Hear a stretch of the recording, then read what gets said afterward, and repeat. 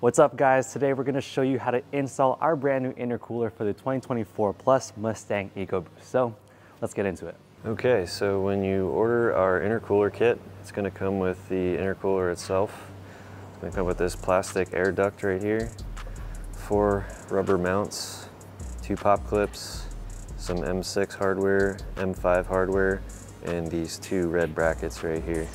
So for this install, pretty typical as far as like bumper removal goes, nothing too crazy here. So we're gonna start our video with specifics as far as our product install goes. If you do need any specifics as far as bumper removal goes, you can reference the factory Ford service manual. That'll give you the information you need. But for now, we're just gonna get started on taking this apart. Okay, so we have the stock intercooler out of the vehicle here. First step for the Mishimoto intercooler install is we're going to remove the factory map sensor out of the intercooler and swap it over to the Mishi intercooler. So we have a T30 torque screw here. We will not need this. Pull this sensor out, swap it over to the Mishi intercooler, and then we provide a machine screw with the kit for fastening this to the Mishi intercooler. Okay, so this is going to be a 3.5mm hex. Snug that guy up. And then there is a MPT sensor port right here if you wish to add a auxiliary pressure sensor. We just want to make sure this is tight. Okay, so we flip the intercooler over, and the next step is we're going to install these rubber mounts on the bottom of the end tanks.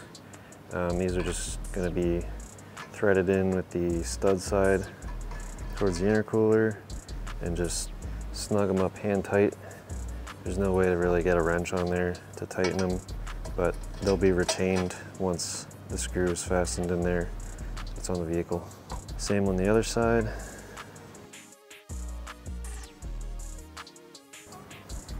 Okay, so next step, we're going to install these red brackets here inside this cross member here. Be a little bit tricky, but just stick with me here. So the text facing up in front, obviously towards the front, we're gonna kind of stick this in diagonally like that. And then if you stick your finger in through the hole on the bottom, kind of push. Once it's in there, hold it up like that against the top surface or the bottom surface of the top side, and then take one of these tree clips that's provided with the kit and push that in there.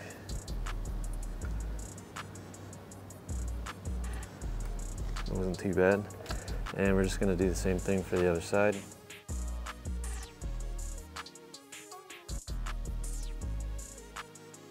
Alright, so we're ready to drop the intercooler in the vehicle right now. So we're just going to come in at an angle like this and get the rubber mounts over these bottom plates here. And then I'm going to kind of rotate and push up on the condenser to get it in position roughly, like that. So next step here is we need to slide the intercooler back into position so we can get the mounting bolts lined up with these mounts. So to do that, we're just going to pry up on the radiator. I should mention we do have the upper radiator mounts removed, which allows us to lift the radiator a little bit. And then you can just lift this pipe up here and push it back into position.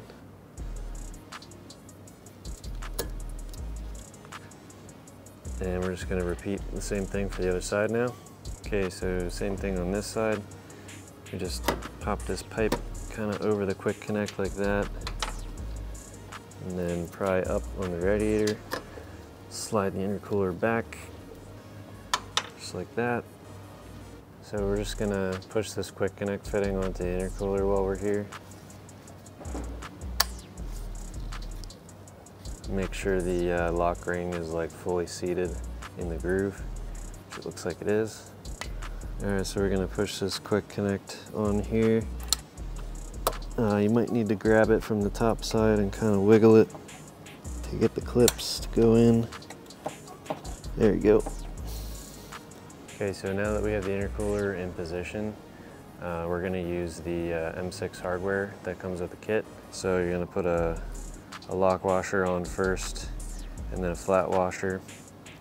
And then this is going to be a 4mm hex. And we're going to use these to go through the red bracket that we installed previously and into the bottom of the rubber mounts. Okay, so you can see on the bottom side of this frame rail, through this hole, the red bracket that we installed previously. And through the hole in the red bracket, you're going to want to align the threads for the mounts that we installed into the intercooler. And you can see they're properly aligned right now, but if they're not, you can reposition the intercooler and also move the red bracket. It's going to pivot on that clip that we installed previously, so just make sure that's aligned properly, and then we can go ahead and install hardware. I would install that loosely for now until we get both of them in. And this side here, same thing.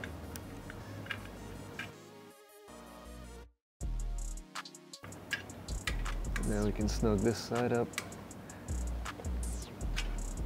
Okay, so we're just gonna do the same thing for the other side here. You can kind of see the threads for the mounts aren't quite lined up with the hole in the bracket. So we can just kind of pull the intercooler to the radiator to get those lined up better. Get this screw started in there.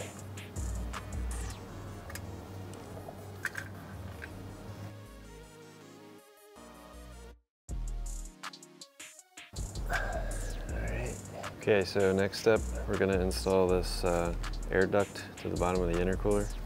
So proper orientation of this is going to be the longer side tab is facing up and towards the rear, like that. And just line it up with the holes in the bottom of the intercooler. And then with the kit, there are 6 M5 screws, lock nuts, and washers provided to fasten this to the intercooler. Just gonna put these in loosely until we get them all in.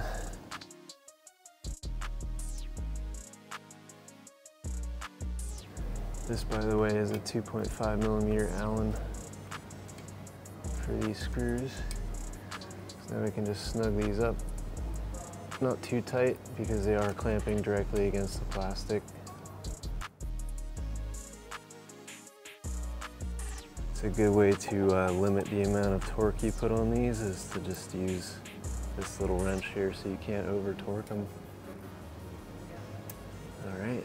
Okay, so last step then is just going to be make sure to reconnect this plug here for the boost pressure sensor, and that's it then. Okay, so we finished up the reassembly for the intercooler install. If you need any specifics regarding reassembly, you can consult the OEM service manual from Ford. But other than that, that's going to wrap up the intercooler install on this 2024 Mustang Ecoboost. All right, guys, that is going to wrap up this video. But if you want to purchase this intercooler for yourself, you can hit the first link down below in the description. Also, make sure to subscribe to our channel, and we'll see you all on the next one.